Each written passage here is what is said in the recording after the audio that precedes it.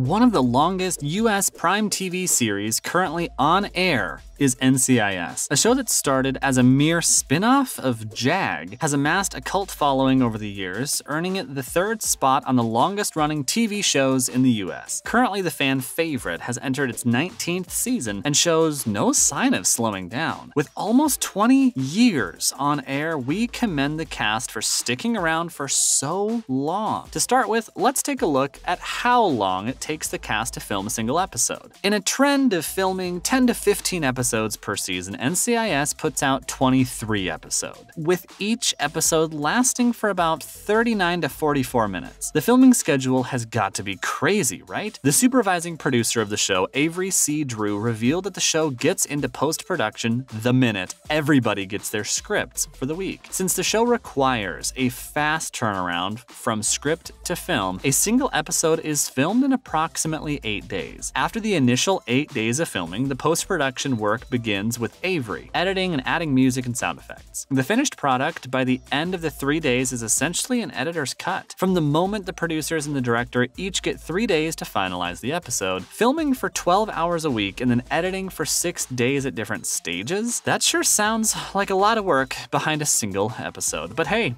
who's complaining? We love the flow of each episode. Let's look at the process of how magic is made on film. If you've ever wondered what goes on behind filming an action sequence, this is for you. A single action sequence takes about 5 steps to film, from planning and execution to filming. The first one on the list is blocking. This part generally pertains to working out the actor's movement, kind of like the blueprint of the scene. At this point, lines are not relevant as actors are only given an overview of the positions where the scene will start, where everyone else is in the scene will be positioned, and where the scene will end. Blocking is done so they aren't caught off guard with the camera positioning. Lighting is the next step the directors work on.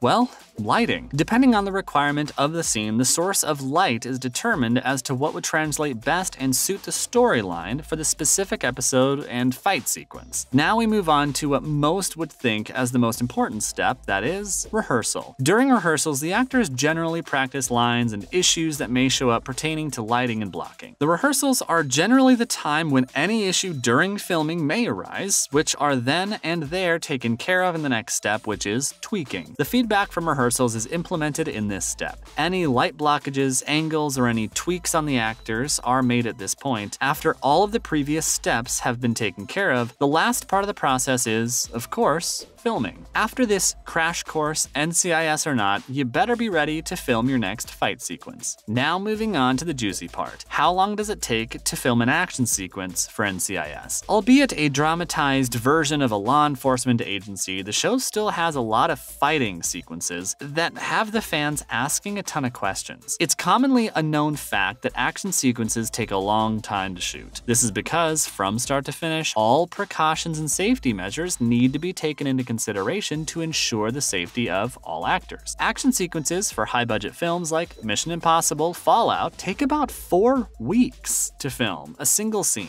And for relatively smaller budget TV shows like NCIS, the duration is still longer than one may expect. Cote de Pablo, aka Ziva David, said that a single scene could take 3 hours to shoot. Factoring in the rest of the scenes that actors need to complete in a day, we're glad we're not the ones in front of the camera. We've got to give these actors props for not only slaying the action, but looking flawless while doing it, and for filming other scenes per schedule. Let's learn more about what their filming schedule looks like on a daily basis directly from other cast members. Sean Murray, aka Timothy McGee on the show, once revealed that the cast was filming for approximately 12 hours per day in 2020. He elaborated that filming days were generally better by that time as most of the cast sat comfortably in their characters when the camera was rolling. Explaining the cast routine better, he said that it's easy for the cast members to get into character. As they have been playing them for such a long time, each of the actors is intimately familiar with their character. Murray further establishes the fact that it's easier for the cast members to get into character because the world of NCIS is one they have been from scratch and are intimately familiar with. The familiarity then helps them film intense and challenging storylines as well. When asked how Sean shakes off a long day of work, his reply was, "It's gotten easier over the years to get over that. Frankly, our hours are not nearly as hard or as long as they used to be. An average day for us is about 12 hours of work, counting in 3 hours for an action sequence sequence for a 12-hour shoot couldn't be us. Up next, how did NCIS get a spin-off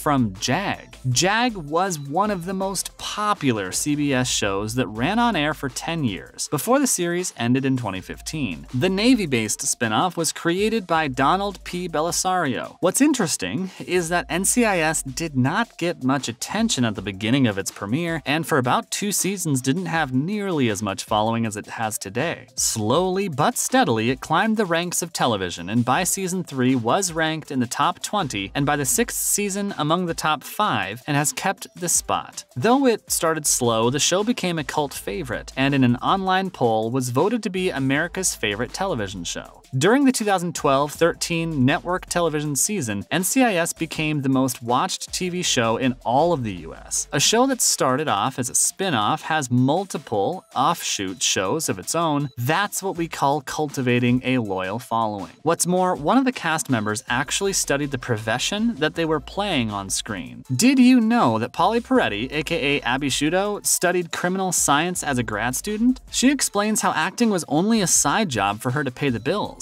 But for an actor to land a role that they were academically interested in, what are the odds? In the words of Peretti, "I have a lifelong crime obsession. Undergrad, I went to school for sociology, psychology, and criminal science. Now I play a forensic scientist, which I was studying to be in the first place. It could be weird or it could be perfect." Talk about the stars aligning. In all honesty, the passion that Polly had for her job shone through the character, and we couldn't imagine a better Amy Shudo. Last but not least, let's end this on a rather scandalous note. It's speculated that Mark Harmon forced Don Belisario, the creator of the show, off it. The working relationship between the star of the show and the producer was not the best, as both of them were allegedly often seen bickering on the set. The equation got so toxic that Harmon reportedly went up to the network and gave them an ultimatum. The show could either have Harmon, the star and face of the show, or Belisario. The channel, of course, chose to have Harmon on board, under whose star power the show ran. It was also noted at one point that the Most Wanted wall also had a picture of Don Belisario at one point. Was this done in malice by Harmon or only as a harmless joke? Whichever the case may be, it sure is creepy. Does this incident ring a bell on how Moira Rose got written off Sunrise Bay? We hope all our Schitt's Creek fans get this reference. The success of the TV show can be accounted for by the fact that Mark Harmon is also one of the most highly paid actors on television. It was reported in 2018 that Harmon earns about $19 million